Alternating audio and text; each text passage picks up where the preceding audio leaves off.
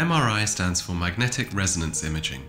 It uses a strong magnet and radio waves to build up a three-dimensional image to show injuries or abnormalities. The consultants team will make a request with the imaging department, who will check that it's the right test for you and then send you a letter with the appointment details.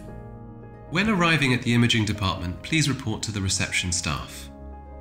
A member of the team will go through a questionnaire that you have already filled out to make sure that you have no metal or implants in your body. These can affect the quality of the scan or may be a safety concern. You will then go to the locker room and change into a dressing gown. For safety, you must remove any metal objects that you have on you. Inside the examination area, a member of the team will explain the procedure and help you onto the scanner bed. Sometimes you are injected with a small dose of a contrast agent. This is a liquid containing a dye that can help improve the accuracy of the scan. You will be given an intercom system so you can talk to the staff whilst having your scan. As the scanner can be very noisy, we will offer earplugs or headphones so you can listen to music and relax. The bed slowly moves you through a cylinder.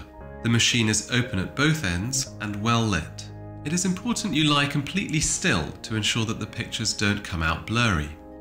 A member of the team will check if you are okay and help you get up once the scanning has finished. You should be able to go back to your normal activities straight away. No evidence of fracture. We as the radiologists will analyse the images and share a report of your MRI scan with your consultant.